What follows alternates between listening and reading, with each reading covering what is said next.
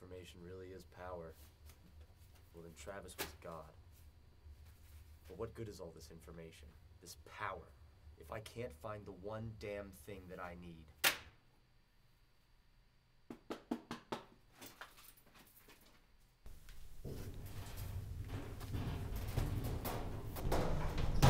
Hi, I'm Natasha, the new tenant.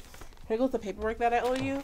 Sorry about that. I would have left it at your mailbox, but there's some creepy guy with like glasses and a beard, and I wanted to give it to you first. That's just Paul. He's mostly harmless. Oh, okay. I'm Elliott, by the way. Oh, Natasha again. Nice to meet you. Yeah.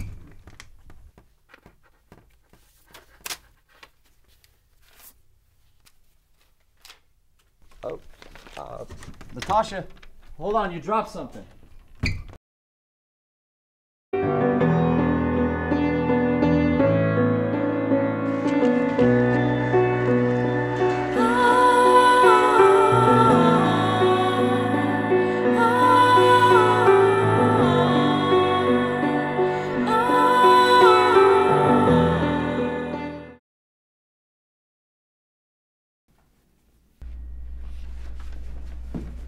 Have you seen Natasha? You just missed her.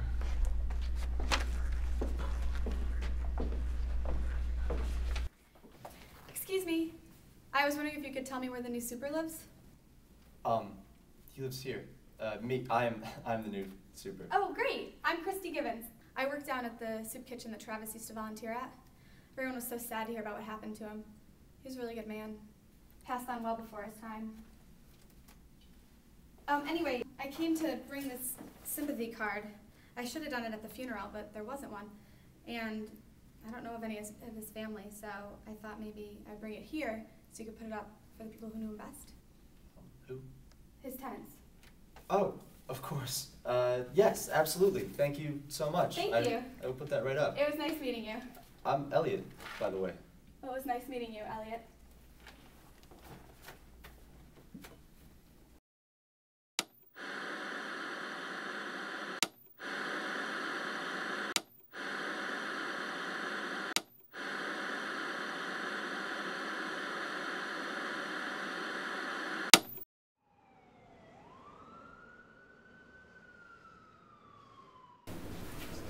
Tash, hurry up. Come on, we're gonna be late. Whatever. I'll get there faster than you though. Oh, come on. The autopsy also provides an opportunity for other issues raised by the death to be addressed, such as the collection of trace evidence or determining the identity of the deceased. Hey, Mommy, what's up? Natasha? Mommy, what's up? Where have you been? I haven't heard from you in weeks. Mom, I have class, and I also have to work. That's not important. What's going on? You think you're the only one who's busy? It's bad enough I have to worry about your brother. I shouldn't have to worry about you too. How is Tommy? Is he all right? Oh, now you're concerned. Mom, don't start with me. Is he okay? He has his good days and his bad days, just like anybody else. He's always asking about his big sister, though. I'm sure he'd like to hear from you. Listen, Mom, I gotta go. I'll talk to you later, all right? I love you.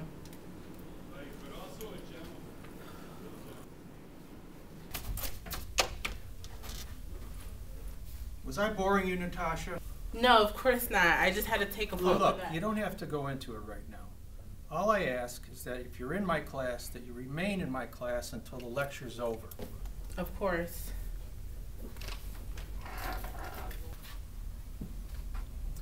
Life means making tough choices.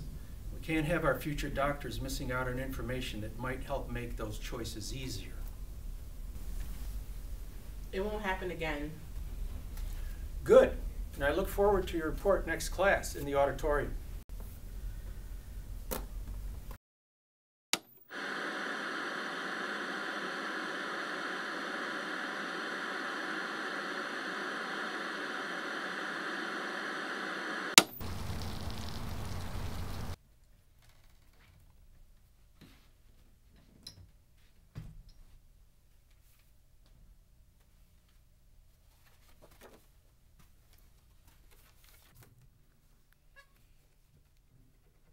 Why would she lie about where she lived?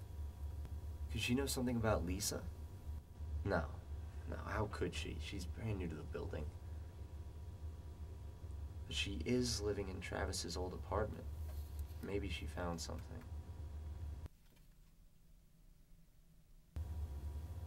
And it could give me an excuse to go see Christy.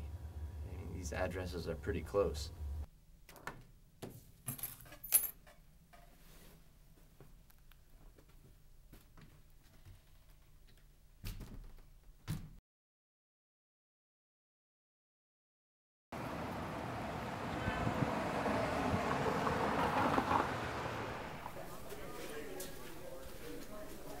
Excuse me, bartender. Can I have a double shot of whiskey, please? Thanks. It's quite the order, a drink. 4 o'clock in the afternoon. It is. Thank you.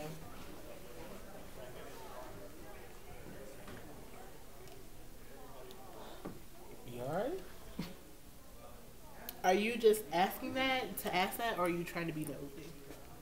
Honestly, I wouldn't have asked if I didn't want to know. Well, since you're so sincere about it, I'll tell you. Let's see, where do you begin? My professor thinks that I'm taking class for a joke, which I'm not. I have a mother that keeps calling and calling and calling me, thinking I could do something about her situation, but I can't. And I have a brother who's sick, and I work my ass off. But he doesn't get it. He doesn't see it. My mother, I work my ass off with her, and she doesn't see it. So what do? I mean, when family and school plays tug of war, who wins? I guess family does, you know? So I'll be going back. You got to. Right now, I just feel you got to continue to fight. You know, don't let your past dictate your future.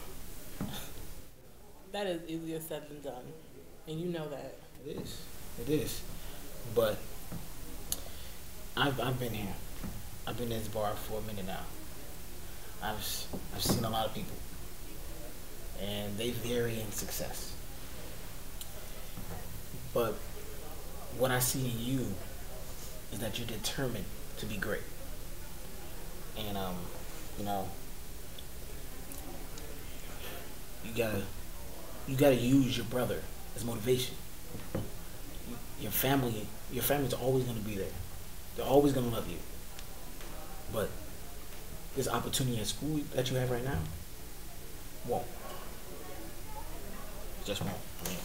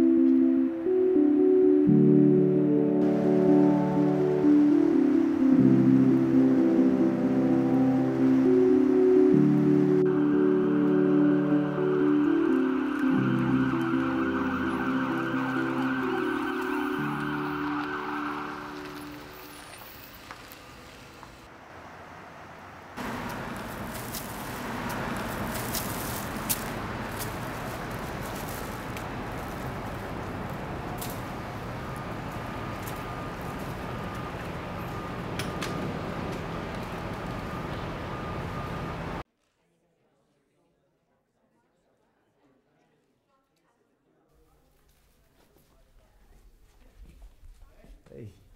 Elliott, what brings you here?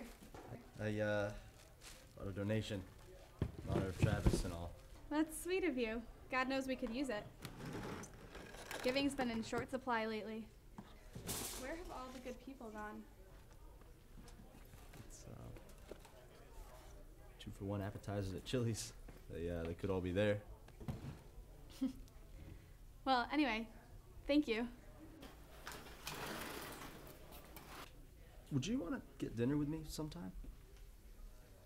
Sure, that sounds great. As long as it's not Chili's. It doesn't have to be Chili's. I'm pretty sure Applebee's has some good deals too, so. It's a date? It's a date. All right.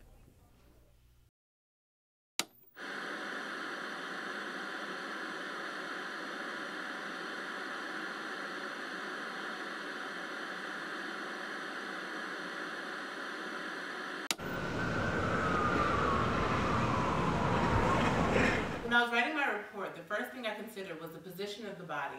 Unless he was fixing something on the roof and had a heart attack, we can rule out natural. But the body was laid out on his back. His arms were flared out to the side. And he has defensive wounds to what I believe are linked to homicide. So what are you saying? I think we should run closer DNA testing. Are you really ruling out suicide? Not completely, but we'll know more when we do more tests. So are we going to the police? We have nothing to tell them yet. But go ahead and run the test you suggested, and then we'll tell them what we find out. Good work, Natasha.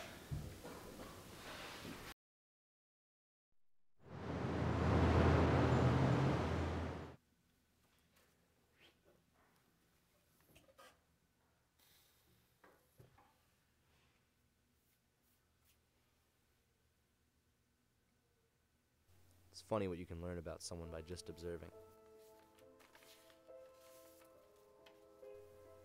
The more you watch and listen, the more you can learn about others and yourself.